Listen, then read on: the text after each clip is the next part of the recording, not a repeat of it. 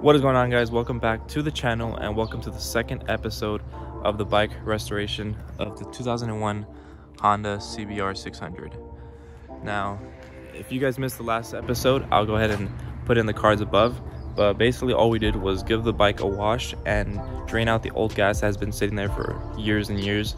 And in this episode, we're going to be replacing the battery, which we already took out the old battery. We're just going to be putting the new one in, as well as doing an oil change and putting some new gas in, and hopefully getting the first ever start on the bike.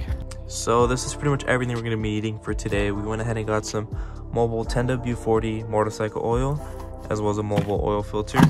We went ahead and got this motorcycle battery from Walmart, and we also have a gallon of premium gas, as well as our oil funnel, and we're going to need a 12 mil to take off the oil bolt. Oh, and I also had to go ahead and buy this low profile oil pan, since the one I had would not fit under the bike, and even then it wouldn't fit because the tires, I don't know if you can see, but the tires are deflated on this bike. So I even had to put it up on some wood, and then with that it barely fits under, so we should be good. If all goes well today, we should be able to get the first start on the bike, which would be really exciting. So let's go ahead and get started with the oil change.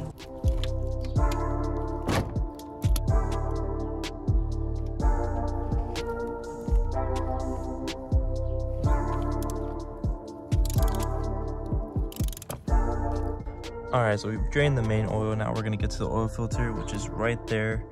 It's kind of in a weird spot because when you pull it out, it's probably going to drip over all of those exhaust pipes. So, I mean, we'll see how it goes.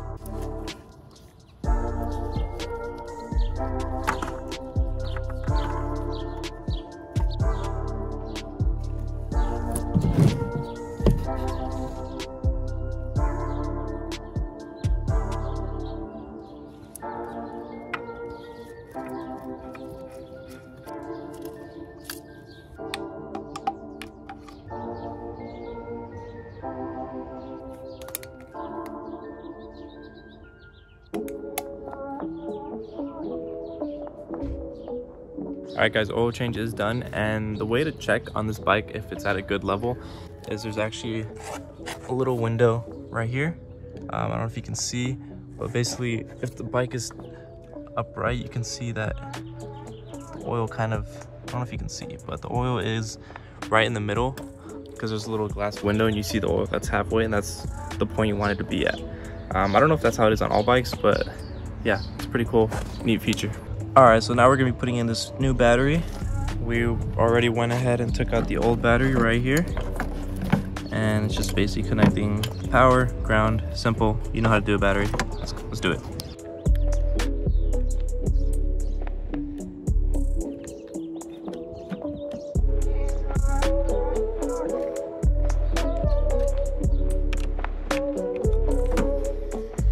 Alright guys, battery is secured, and a good sign is that this clock just turned on, so that means it's working good. That means there's no electrical issues, which is great. And now the only thing left to do is put some gas in and hopefully get the first start.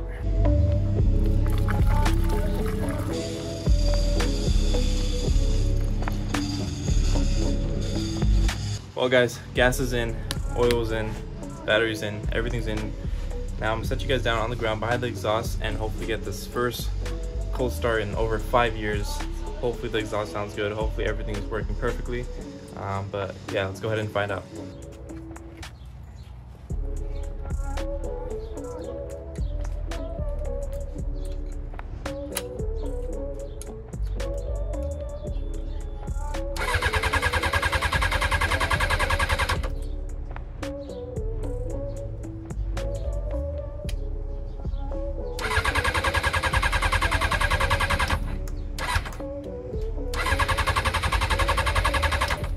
Well guys, as you saw there, the bike is not starting up. Now, let me go ahead and show you how it looks like.